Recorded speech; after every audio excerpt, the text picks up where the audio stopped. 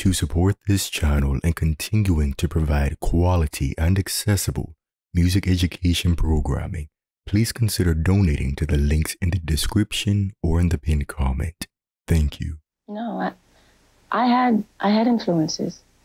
I mean, I had people that I could look at in my own home. My mother.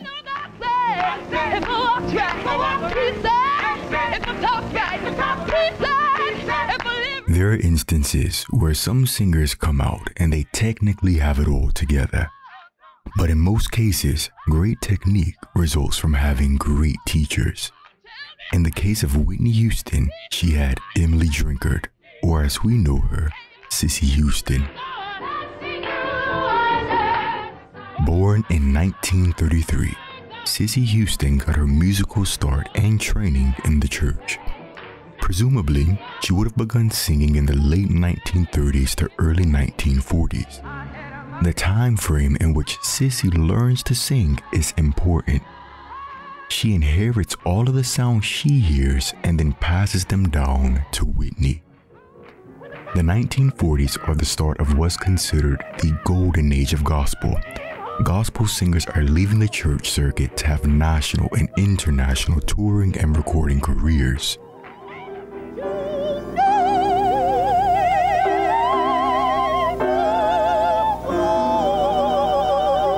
Many people don't talk about it, but at its root, there's a lot of overlap between traditional gospel and operatic singing techniques.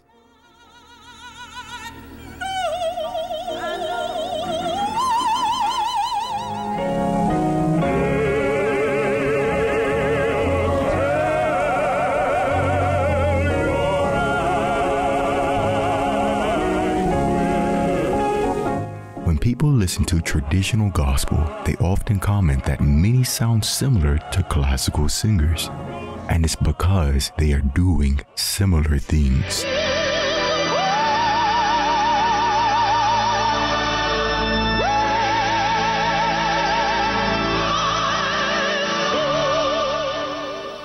Oh, go away, Satan.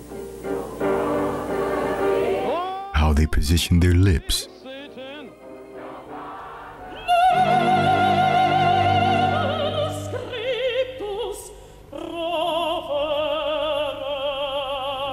the way they keep their jaws dropped,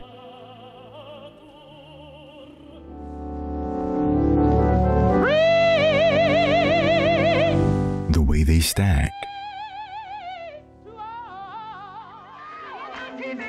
and most importantly, keeping the throat open throughout the entire range is why this gospel soprano high C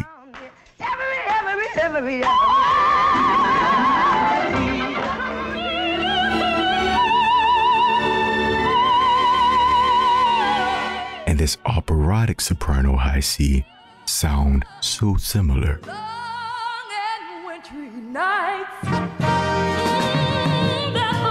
All of these technical things we can see and hear with Cissy Houston. Cissy sings with her jaw dropped,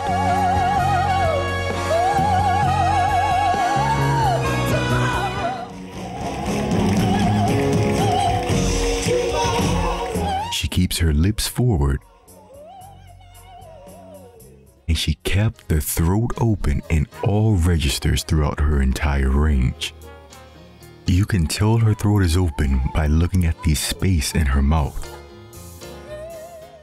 That open throat singing is what allows her to make those registration switches that Whitney will become known for.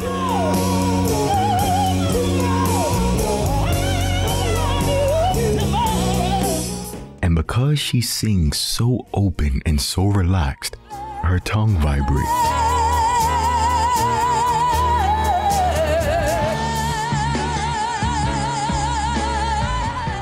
Cissy is not a big voice, but her voice bounces off the walls and she can be heard without a microphone because she sings so open.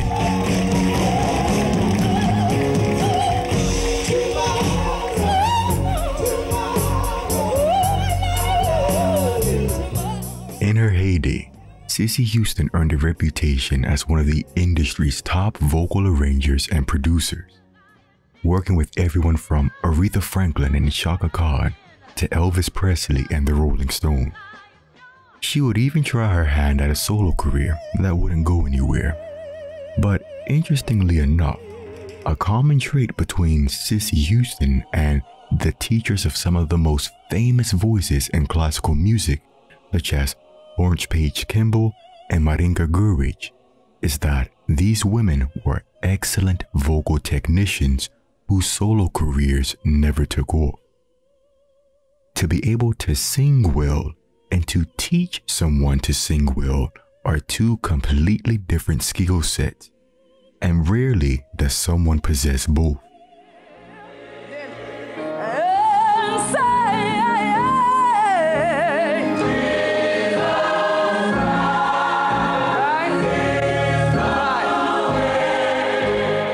Like Gurwitch and like Page Kimball, Cissy was a better teacher and would become known for building voices through her gospel work. Gurwitch would give us Martina Arroyo, Florence Page Kimball would give us Leontine Price, and Cissy Houston would give us... Here's Whitney Houston.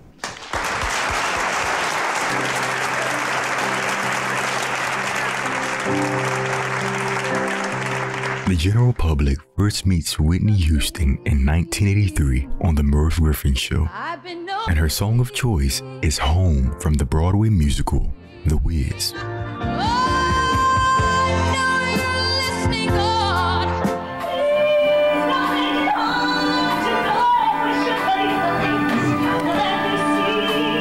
In the production, Home is sung by the lead, Dorothy.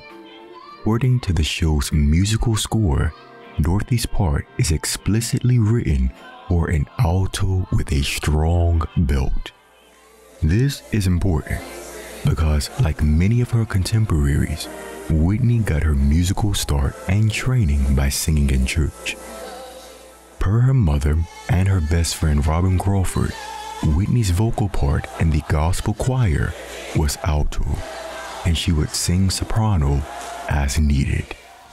In choral music, the structure is generally soprano, alto, tenor, bass. Alto represents the second highest voice in choral settings, and the music sings the middle or central harmony.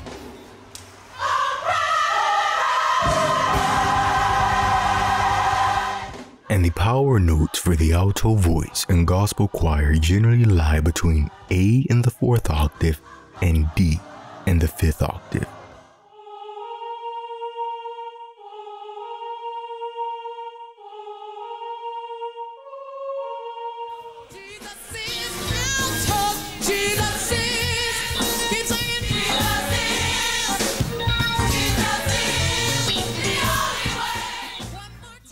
Home has an overall vocal range of G to G, with a central singing range of low G to C in the 5th octave. Selecting Home as the song to present her to the public shows that she knows her strength lies in the center of her voice, or the chest voice.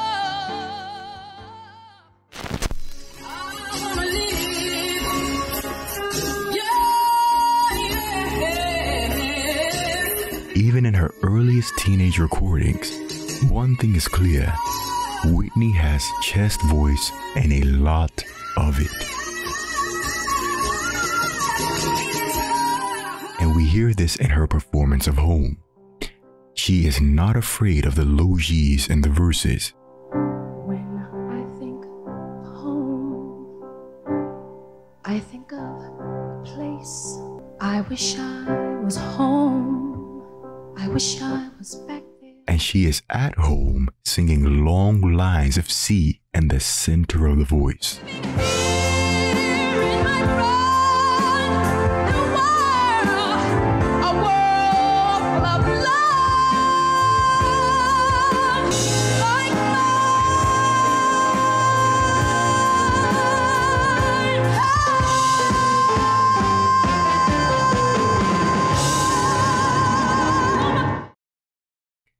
Like her mother, she sings with a flat tongue, which only means one thing. Like her mother, she sings with an open throat. And we can hear this two ways. When she opens up and the center of her voice is almost as if she's too loud for the microphone.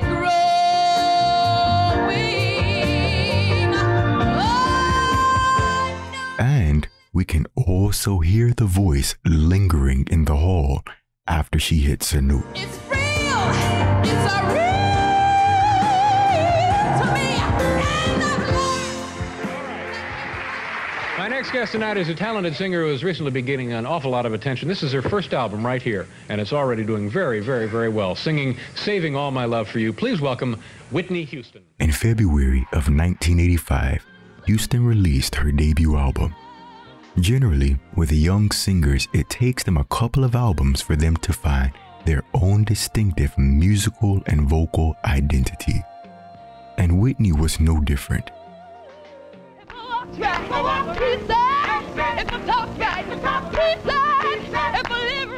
By 1985, Cissy Houston had released 9 albums. 9 albums that did not sell in any market.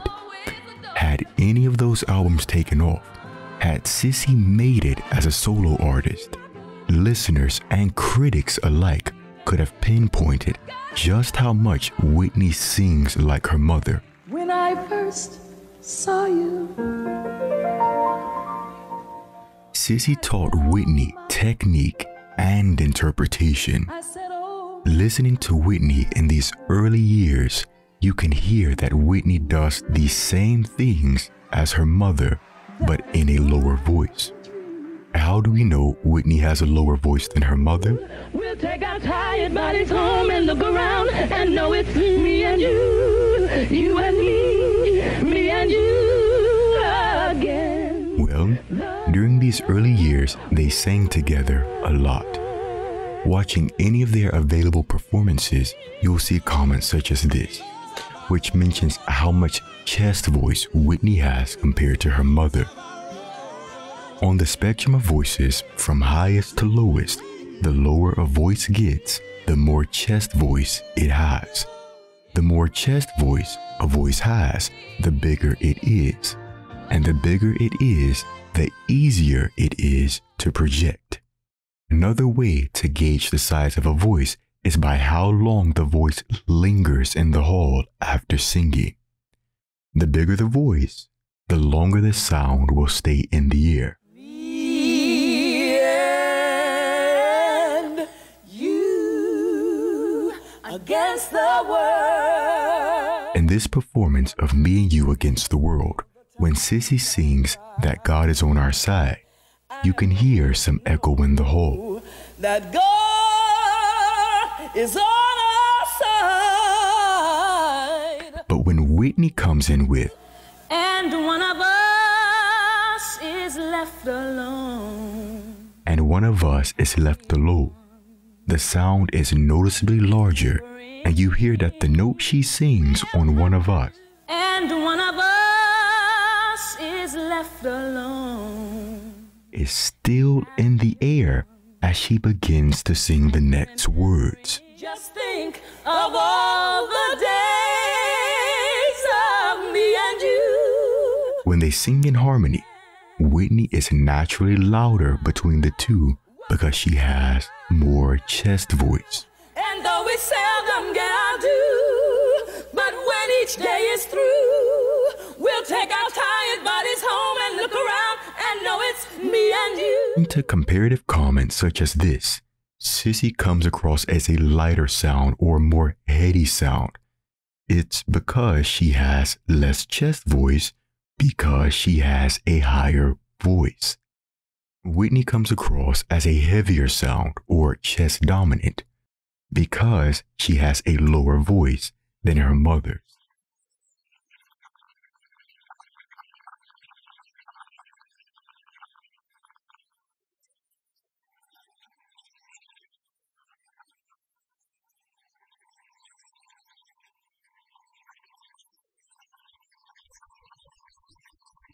Generally, when other female singers train female singers, The teacher teaches the student to sound just like them. And we can hear this in Tomorrow.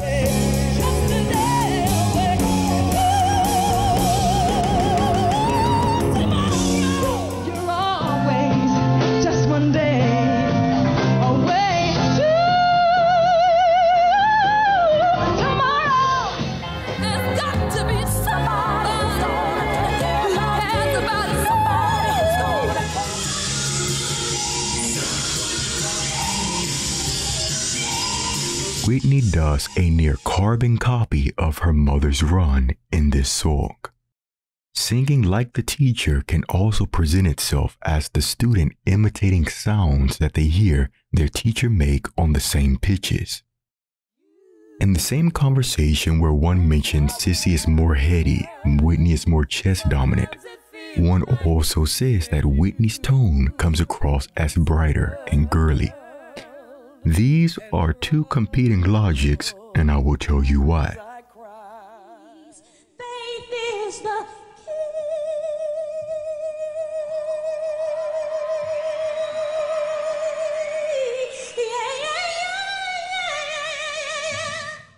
Bright and girly generally describe high, small, and very light voices. No one has ever described the Whitney Houston sound as small.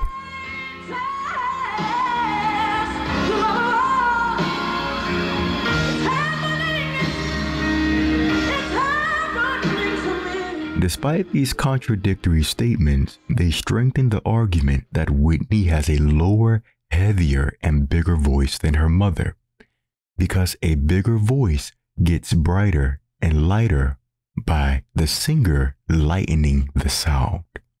If you listen to Cissy singing verses of Alfie, I believe in love, dear Alfie. You've got your family, and they need you there. in comparison to Whitney singing the verses of Saving All My Love For You, you'll notice they are making similar sounds around the same pitches. Whitney does this by lightening her voice to match the lighter voice and sounds that her mother makes in this same region. But when she gets to the chorus of Saving All My Love For You, we hear every bit of that vocal weight and power that her mother does not have. But no other man gonna do. So I'm saving all my love. The contrast in textures, colors, and sounds makes the Whitney Houston sound instantly identifiable.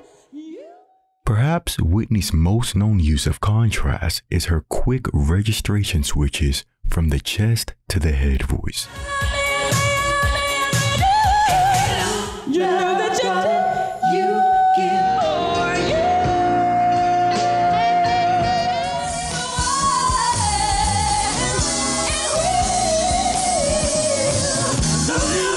Two muscles control the voice. The TA muscle, which controls the chest voice and low notes, and the CT muscle, which controls high notes. Whitney is considered a power singer, and we compare how she uses her head voice to other power singers. It's no wonder why she stood out. A head voice generally lives on the ooh and e sound. Someplace where all men are free. Let's compare Whitney singing ooh vowels to one of her influences, Chaka Khan.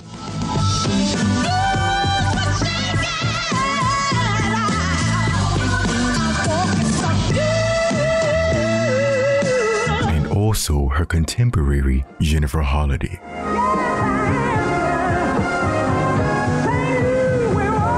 If you notice, Khan and Holliday's ooh vowel sounds sound almost like a chest voice.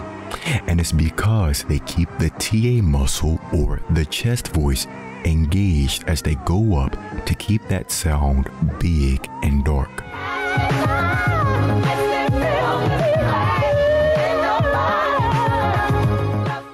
Whitney could do this,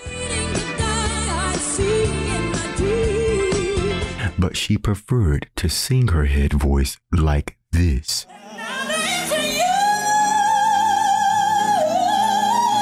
With a dominant CT muscle sound. That's how we get the brightness in the sound, and most importantly, the contrast between the two registers.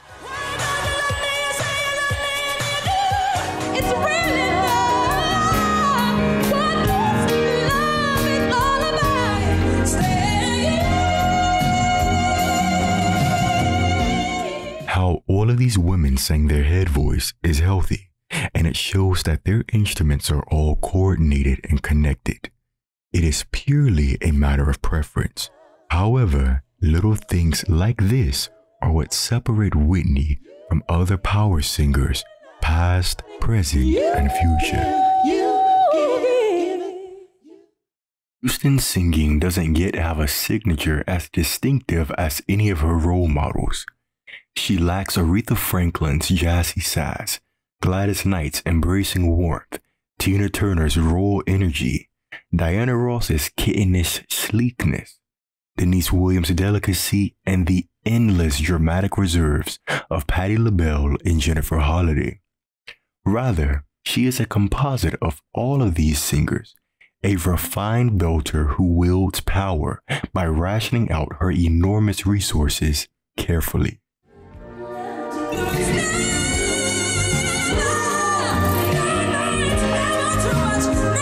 People rarely discuss how Whitney Houston and the Whitney Houston album redefined what it meant to be a power singer.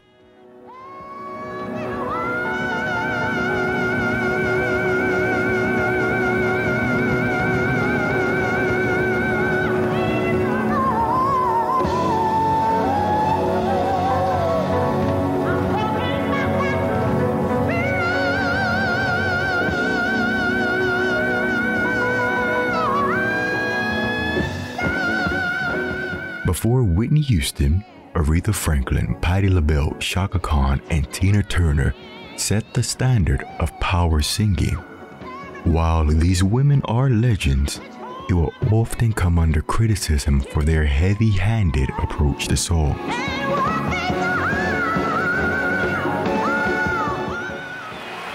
What's it all about?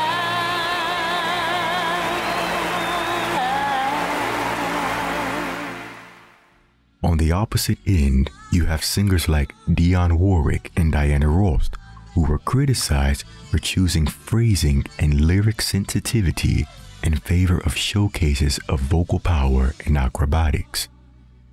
When Whitney debuts, she shows that a powerful singer could be sensitive, but that a sensitive singer could still be powerful. And this was all solidified by the tone of her voice.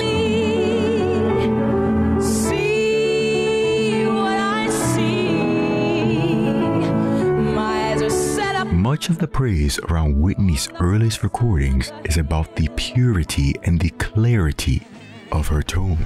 When I look out of my window and see the rain, there is a grit and roughness in the vocal quality of traditional gospel and R&B singers that was not present in Whitney's voice.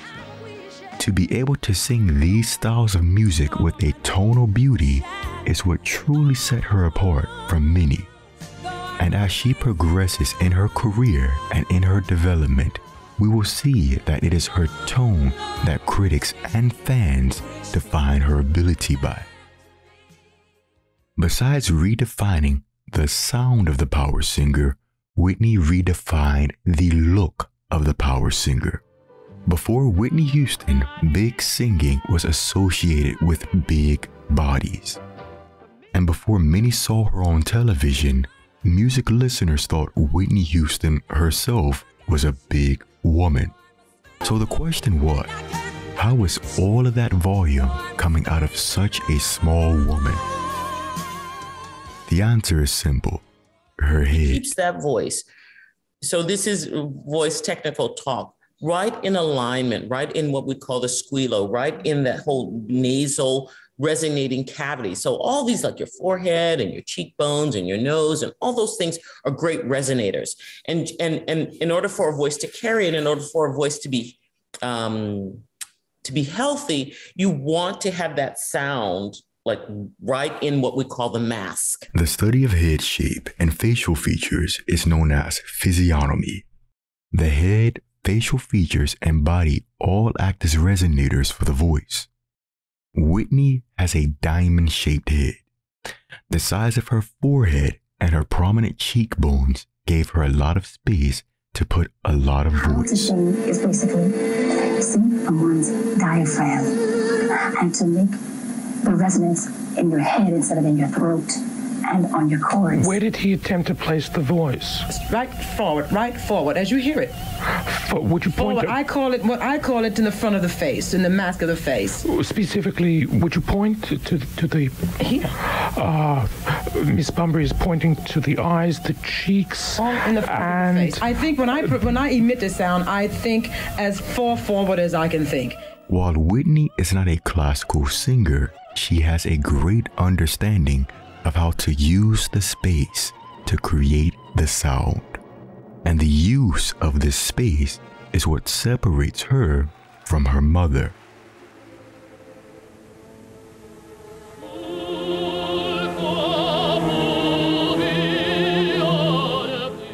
Pharyngeal singing is when a singer uses a slightly lower larynx and space from all three parts of the pharynx and the back of the throat and mouth to project the sound. When used properly, it can create a dark and rich quality which gives a booming projection.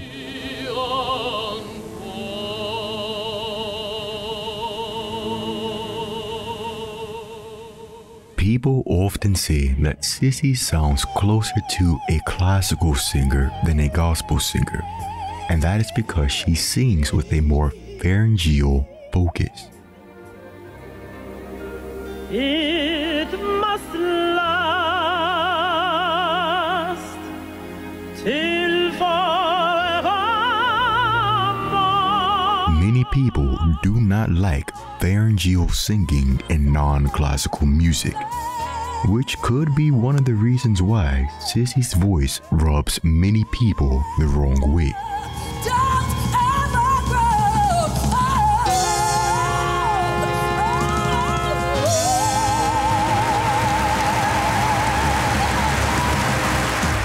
Singing in the mask is when a singer uses their voice closer to the speaking position. So the space from the nasopharynx, the top of the pharynx, which sits behind the nose to connect the nasal passages to the throat and lungs, is used to project the sound. To clarify, Whitney does not sing through her nose. She sings using the space around her nose. When used properly, singing in the mask can create a bright and pinky quality which gives the voice a more penetrating quality than projected. And bright and penetrating are all qualities that have been used to describe Whitney's voice. And singing in the mask is the preferred sound quality of pop and Broadway musical genre. Whitney Houston.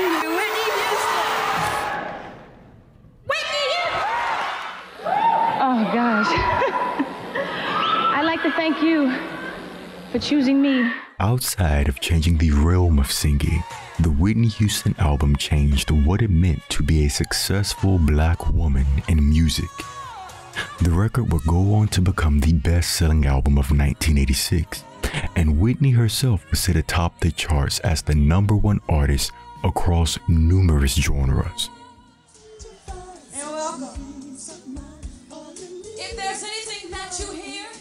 The album's success would lead Whitney to embark on her international touring career with the Greatest Love World Tour.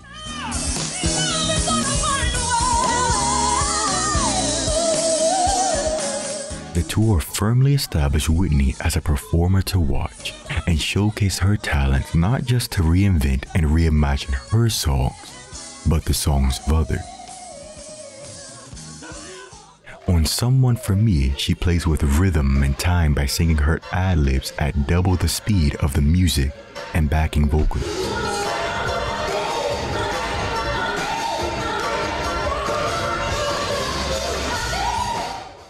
She plays with melody on You Give Good Love by transforming the tune into a reggae-flavored number.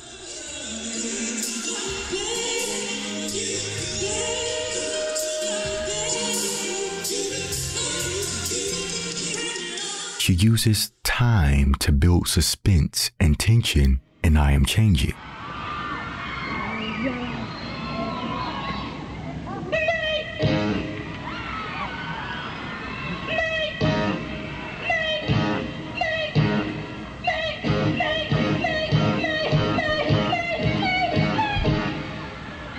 You can listen to any performance from this tour and see that we don't just have a vocalist on our hands, but an all-around musician. Because the voice is so young, she's about 10 years removed from her adult voice. But we can analyze the touring set list to determine a direction of where she's heading. She opens her show with Michael Jackson's Wanna Be Starting Something. People often don't mention that the speaking and singing voices sit in two different places. When she sings this song, it's almost as if she's speaking the song, and that's why she can float effortlessly into the opening concert dialogue before returning to the song.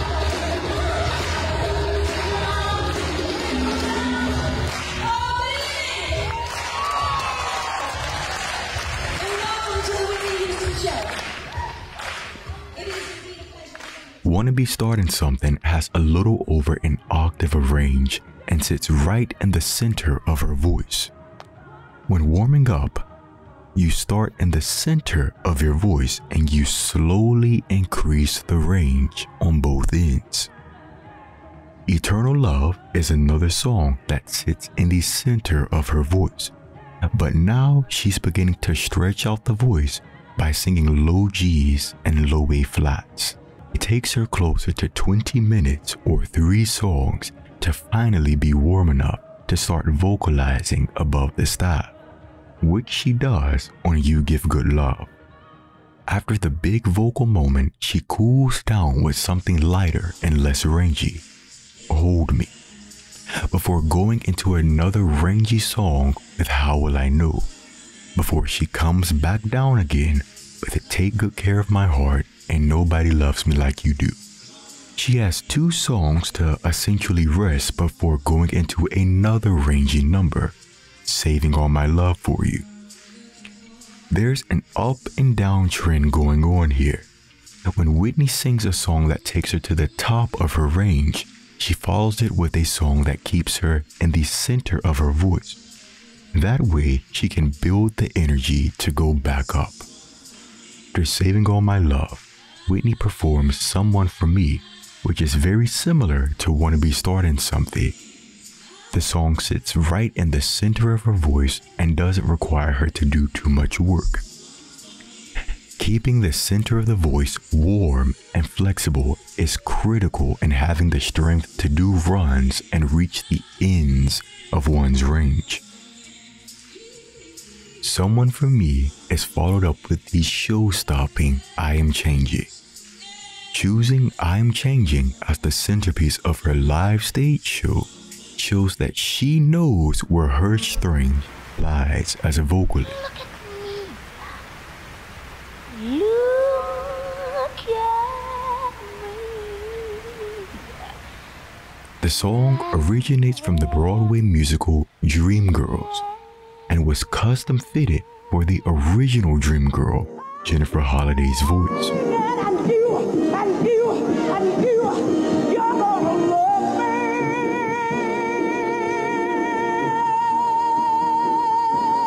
While And I Am Telling You is the most popular song from the show, many consider I Am Changing the more difficult piece to sing because of the long lines of singing at full volume in the center of the voice.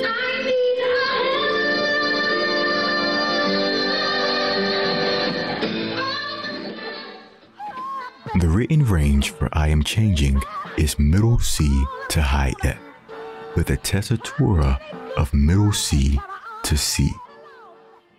This is a similar tessitura to Home, the last Broadway number we heard Whitney sing. Whitney sings both songs in their original written keys, so it's safe to say that Whitney feels her power note seems to be around C in the 5th octave. We previously highlighted that the set list was arranged in an up and down formation. Throughout the night, Whitney has been saving herself for this moment. She reworks I Am Changing into an all-out vocal display of power and range. She goes to the top of her belting range, to the top of her head voice. She plays with dynamics. She plays with rhythm and timing.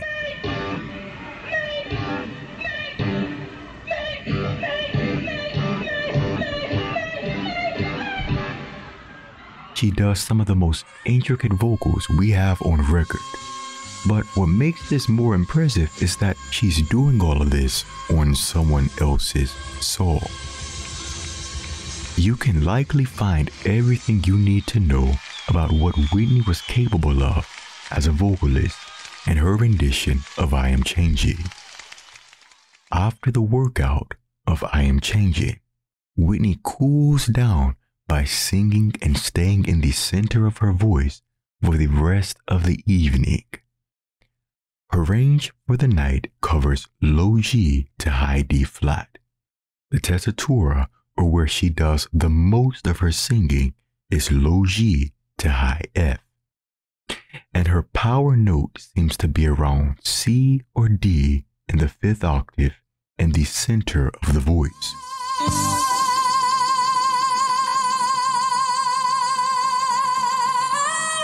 One of the first write-ups about Whitney's voice type actually occurred in the Pittsburgh Press in the summer of 1985, where they wrote, "Her cruising range is more alto than soprano, but when she wants, she can turn up the juice and rocket her voice high."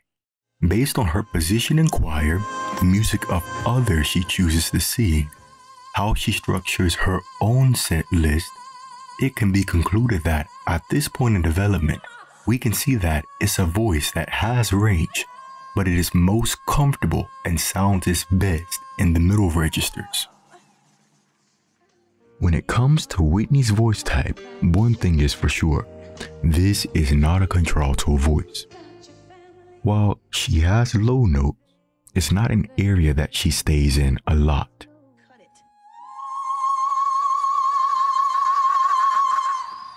Whitney's voice seems to get tired or reach a wall around high C or high D flat. This would mean one or two things. We have a middle to heavyweight soprano on our hands whose top notes will get better over time, or we have a well-developed mezzo soprano with a high C. This song is going to be on my next album.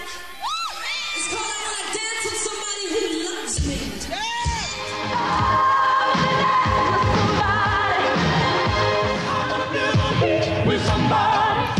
The Whitney album continued Houston's meteoric and historic rise to the top. The first album established her as a musician, and the second as a bride.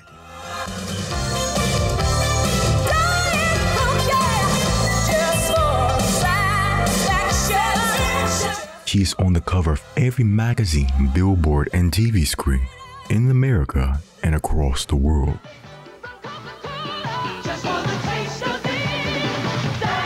Many fans and critics consider her first two albums to be peak Whitney, and this can primarily be attributed to the fact that these are the only two albums where we get the same voice on the recording, and that's because the album was recorded while she was touring and promoting the first album.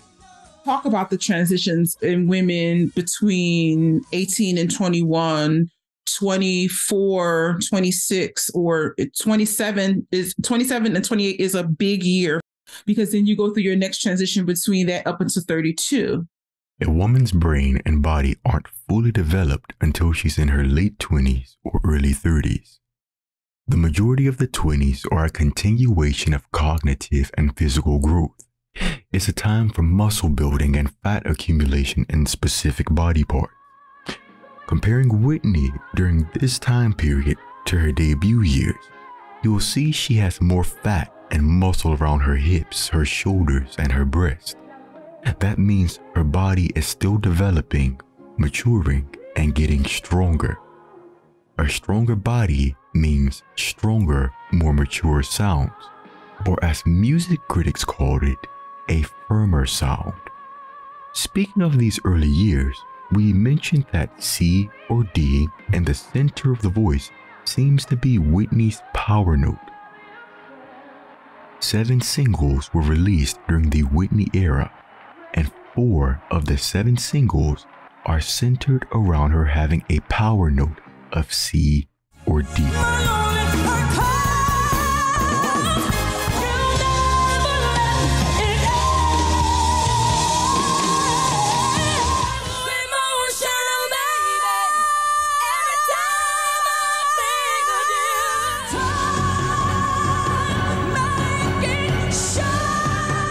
The similarities in her voice and music are even more apparent when she takes the new album on tour. To go to the first tour, Whitney's singing range covers low G to high D flat. On this tour, Whitney's voice is noticeably bigger, but it is still centered in the same place as the debut years, as seen by the tessitura, or the primary singing range, staying between low G and high F. The most significant difference between this tour and the last is the dramatic decrease in high notes. End of the Whitney era, Whitney is 26 years old. She is still a few more years removed from her adult voice.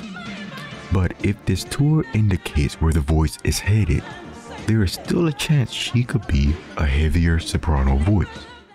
Sopranos such as her cousin Leontine Price, Renee Fleming, and Shirley Verrett have all talked about how the consistency of the top of the voice between high A and D flat was one of the last things to come in.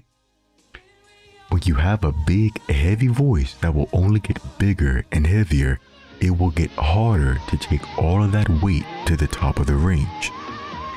But on the opposite, this could still be a young, developing, heavy mezzo-soprano voice.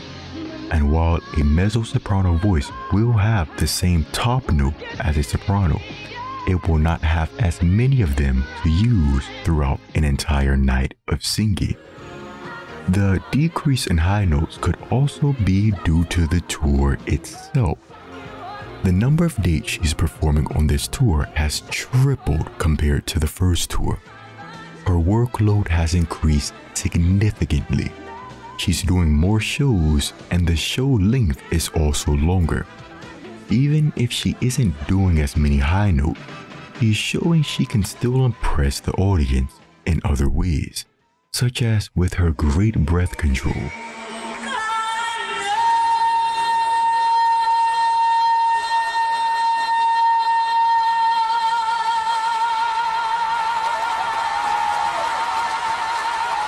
Greatest Love of All and Where Do Broken Hearts Go got complete rearrangements for live performance, with the standouts being the long sustained 20-second plus notes at the end.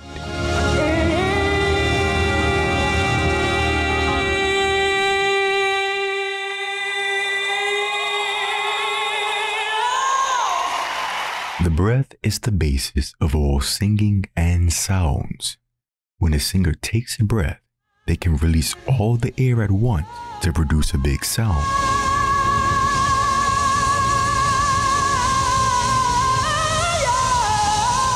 Or control the air by releasing it slowly to sing long phrases.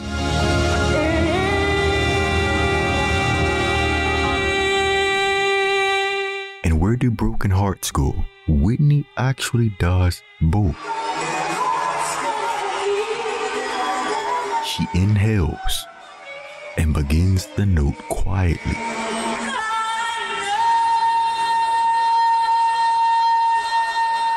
The longer she holds it, the more air she releases and the more volume she generates.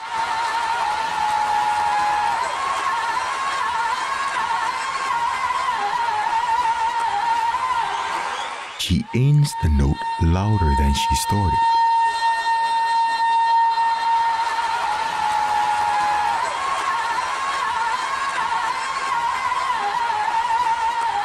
Controlling the volume with the breath on the same pitch shows excellent technical skill. But on this tour, Whitney is incorporating more gospel into her live shows. In her wonderful counselor arrangement, she shows she had the ear to be a choir director, like her mother Cissy and her cousin Dion. This is how Dion directed her choir.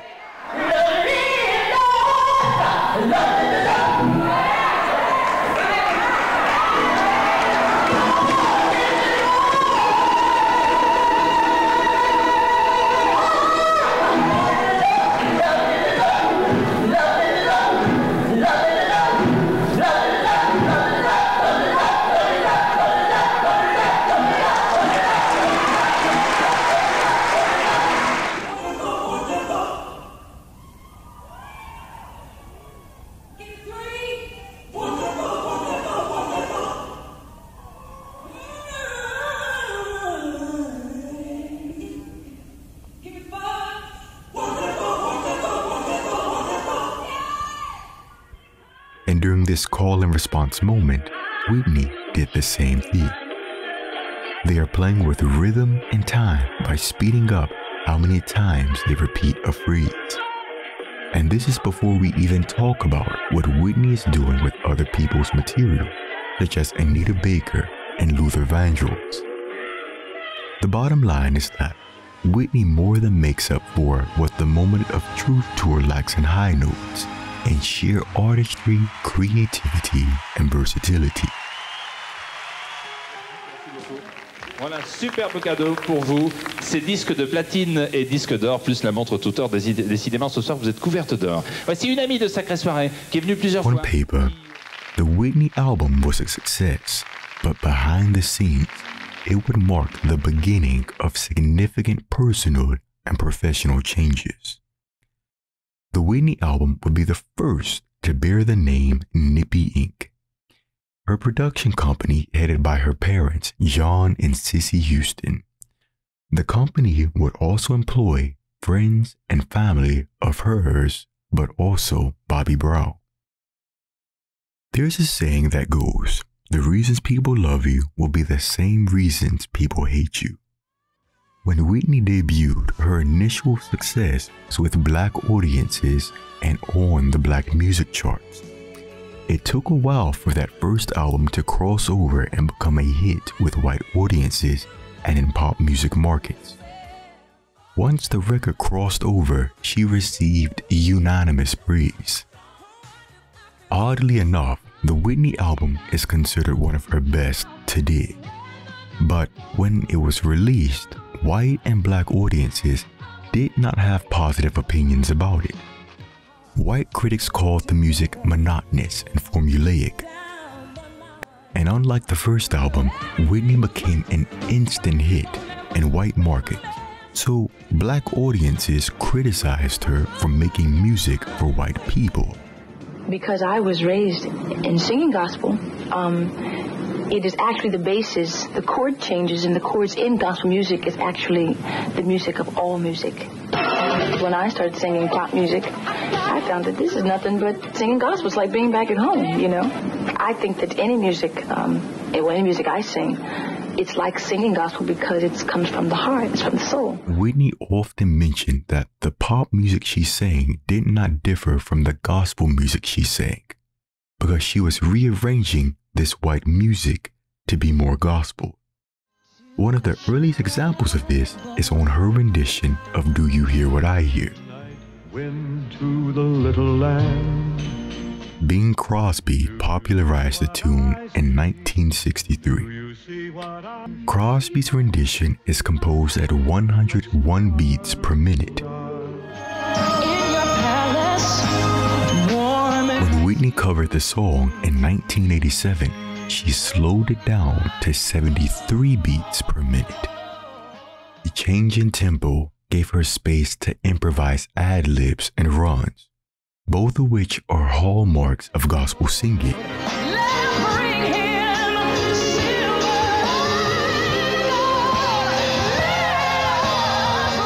The way the backgrounds join in in a call and response fashion at the end of a verse is straight from the church.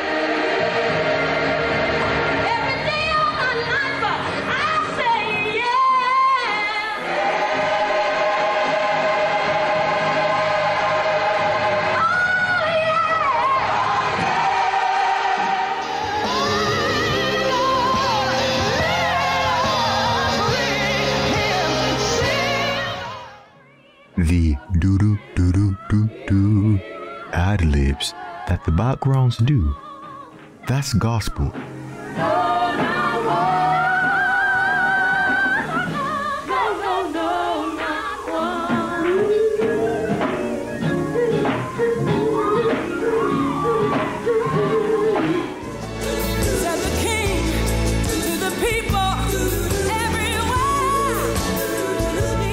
And it doesn't get any more gospel than the girls wobbling that vibrato in the background.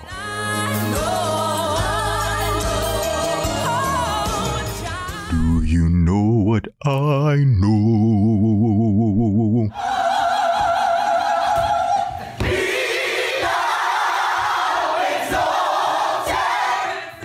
That heavy, wide vibrato is black gospel music personified.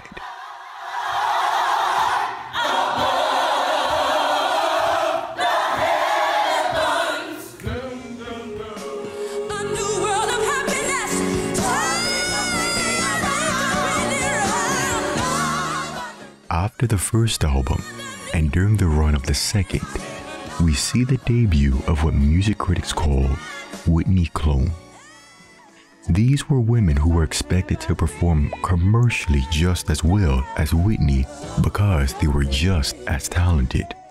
But they were not just as supported by their labels as Whitney was by hers. There we go, Whitney Houston, Whitney Houston, Whitney Houston. There we go, Mickey Howard, Mickey Howard, Mickey Howard. They wanted a Whitney Houston, but they didn't want to spend the money to make a Whitney Houston.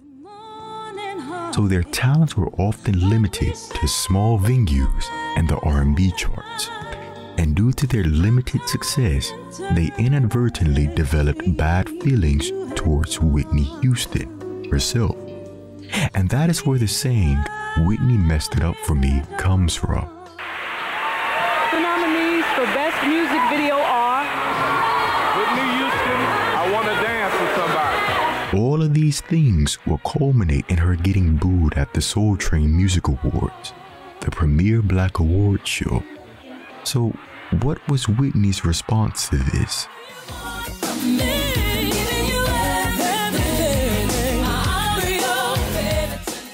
The I'm Your Baby Tonight era represents a noticeable shift in how Whitney presented herself, not just as a singer, but as a woman. When she debuted, she is packaged like your traditional diva, stunning gowns and big hair. I mean, look at this wig.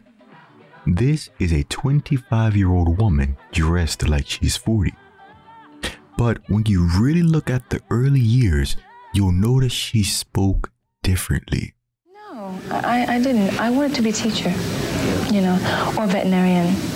But when I opened my mouth, I said, whoa, wait a minute, why not? Something you'll notice about the original divas from the 60s and 70s, who Whitney is often compared to, is that they spoke very softly. Taking my time and working with the song, different things like that. And after traveling with him, I gained a lot of experience. Gospel taught me to know what I was singing about and to be able to feel everything that you're singing. And my mother always told me, You can't sing anything that you don't feel.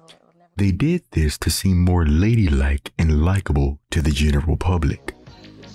All of these things change after the release of I'm Your Baby Tonight.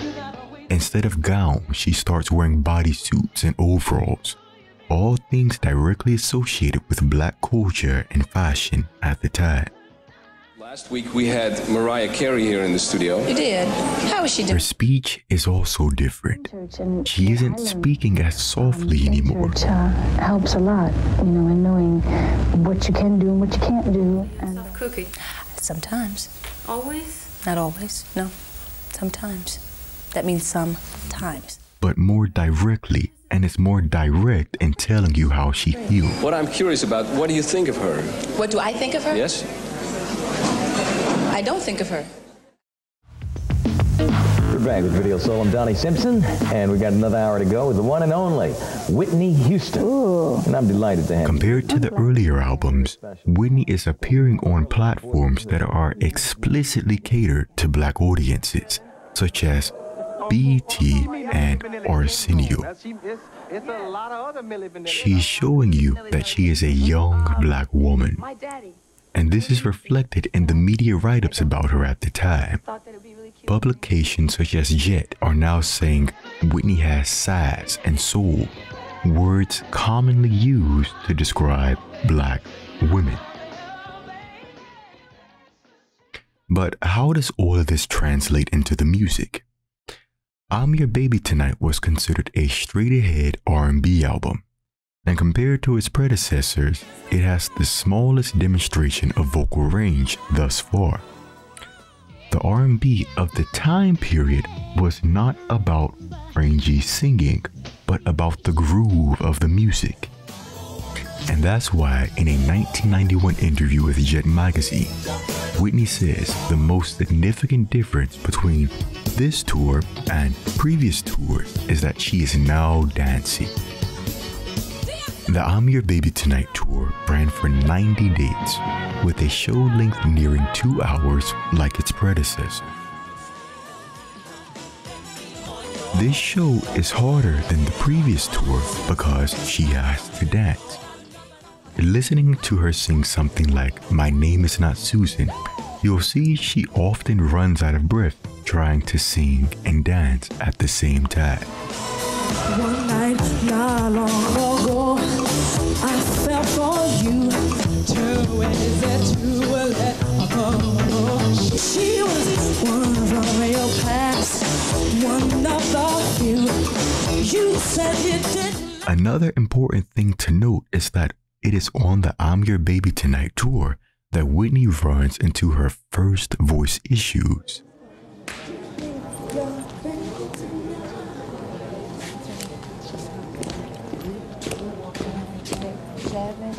During rehearsals for the tour, Whitney is diagnosed with a torn vocal cord and is told not to sing. She cancels a string of shows, but ultimately she finishes the tour. Many of the available tour dates online, such as London and Spain, are sung with a torn vocal cord.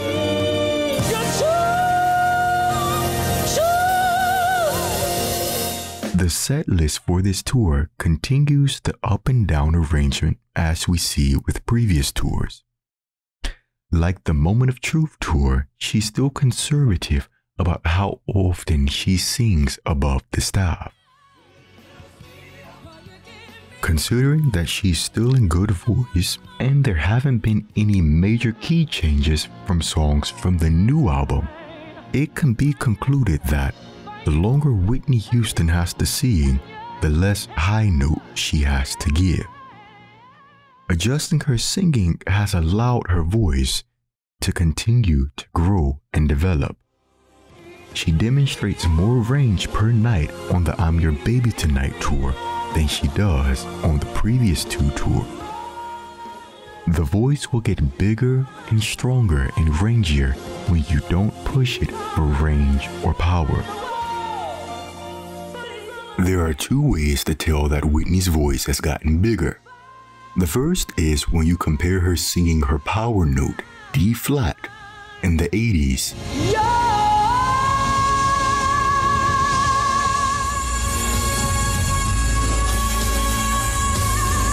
into the 90s. The second and most obvious way we know the voice has gotten larger is in how she begins to maneuver the top of her vocal range.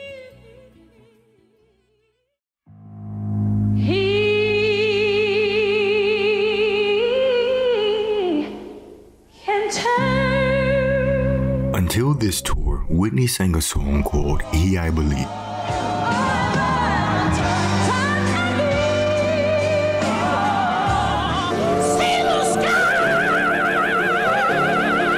The piece originates from gospel singer Mariah Williams.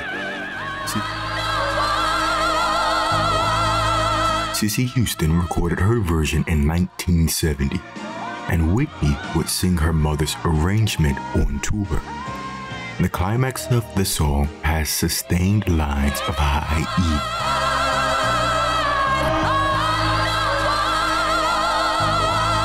E. On the first tour, Whitney would sing them.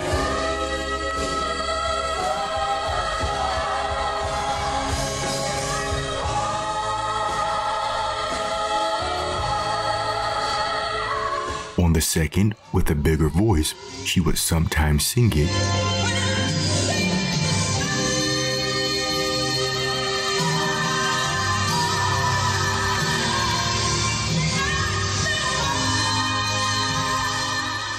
Or replace it with ad-libs.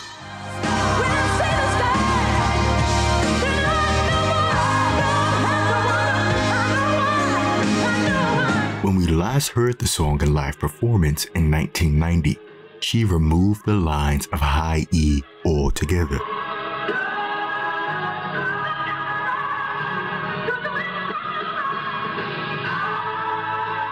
In singing, there's a term called passaggio. It is an Italian word that means passage. So it is a passage from one register to the next. So there are a couple passaggos. There's where you switch from your chest voice, you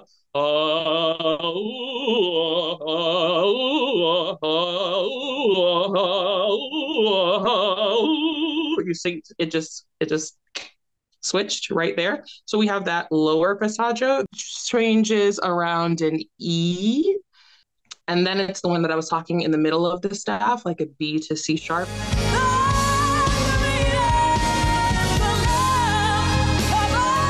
Whitney's favorite note seems to be around C to D in the 5th octave.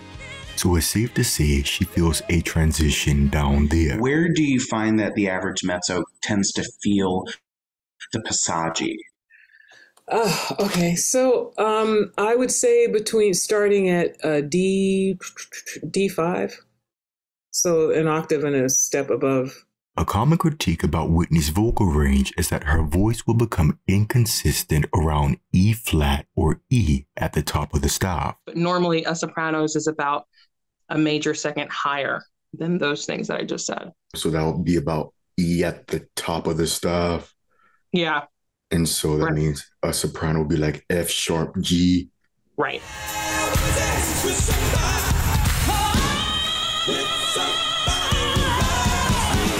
Around E, a mezzo-soprano is becoming aware that she is singing high. Outside of He I Believe, Whitney has another song with written lines of high E, Hold Up the Light.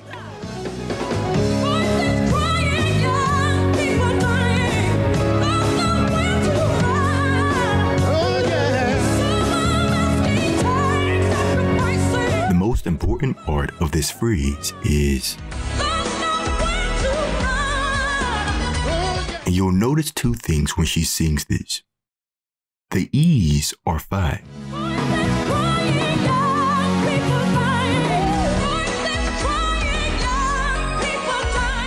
But on the F sharp, she either rasps or she will crack coming down.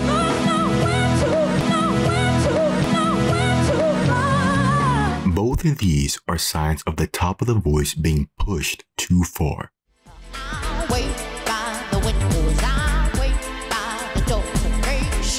If you want to hear this in a similar voice, Taylor Dane's I'll Wait has a similar vocal line that covers high E to G.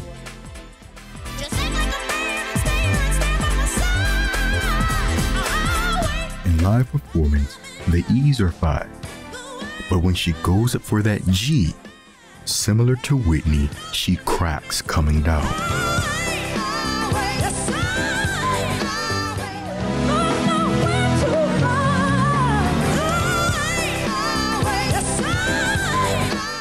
That's why she rarely sings that note in live performance. And something you'll notice about Whitney is that she likes to transition to her head voice around E or F.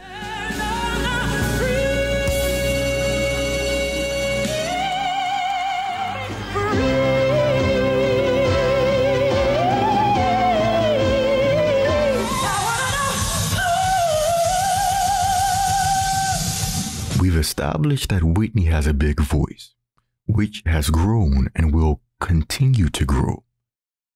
Like taking a weight up a hill, the higher you take it, the harder it will become. During the I'm Your Baby Tonight years, you'll notice that while Whitney can still belt E's, F's, and G's in full voice,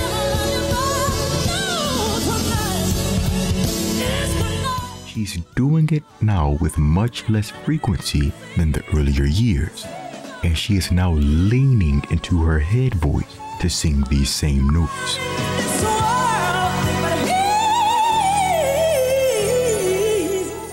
Fans and critics alike have likened the quality of Whitney's head voice to that of an opera singer. Outside of Whitney, jazz singer Sarah Vaughan is one of the few contemporary singers who this has also been said about.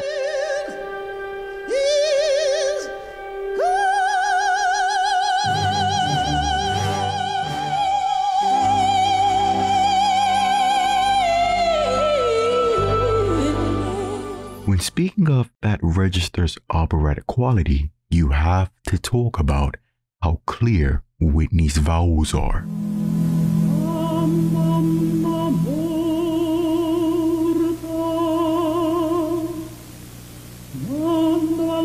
Vowels are important to the voice. Good, clear vowels are essential to a voice's clarity. Vowels with open space in the throat are how the voice projects. Here, Whitney is holding on to the I vowel in the word give.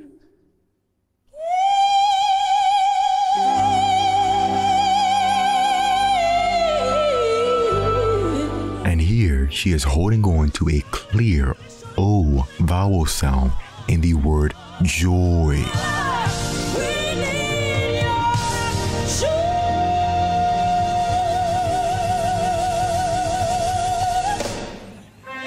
Her clear vowels are why her rendition of the national anthem is considered the best.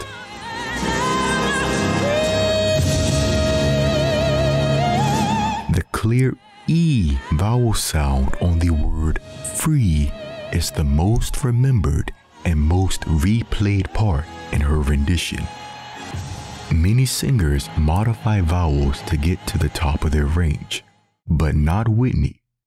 Whitney sings her vowels true to the text. You never have to question what word or what vowel she sings. When operatic soprano sings the same word free, she changes it to fra.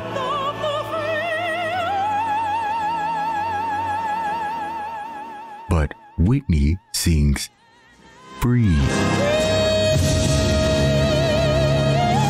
This has been called the Whitney note, and people's inability to sing this note as is written is why many renditions pale in comparison. Her anthem performance is considered one of the greatest moments in music and American history, but as has become customary by that time, critics undermined her success by saying she was lip-syncing. But we can put that rumor to rest right now.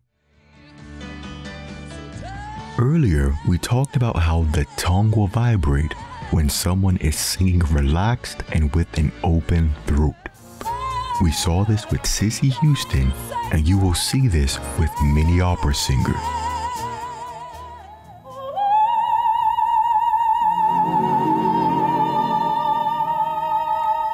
If you watch Whitney's tongue on the word rocket, the tongue is vibrating.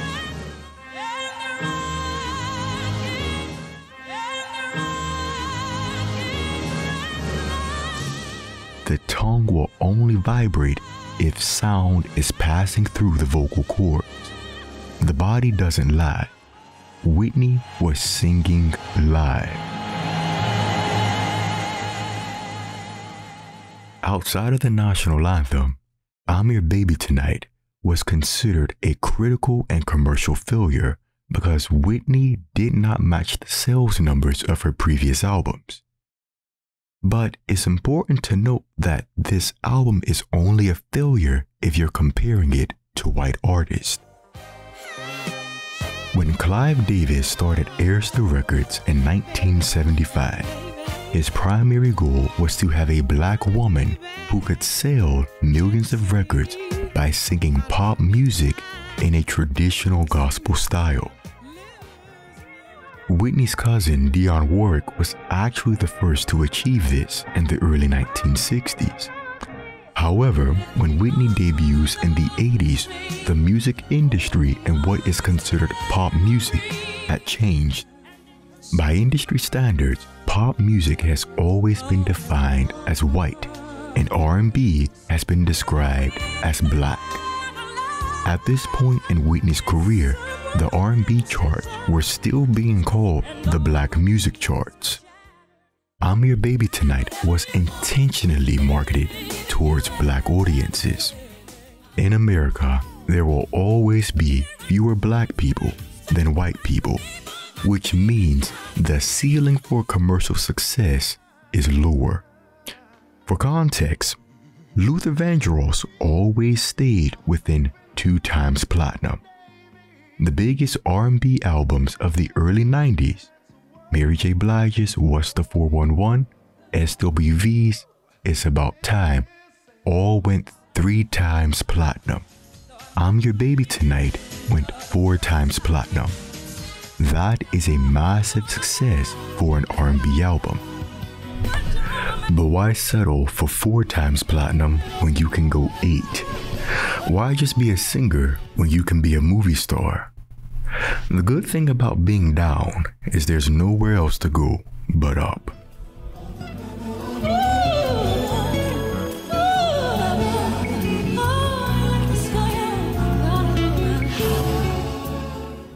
To support this channel and continuing to provide quality and accessible music education programming, please consider donating to the links in the description or in the pinned comment.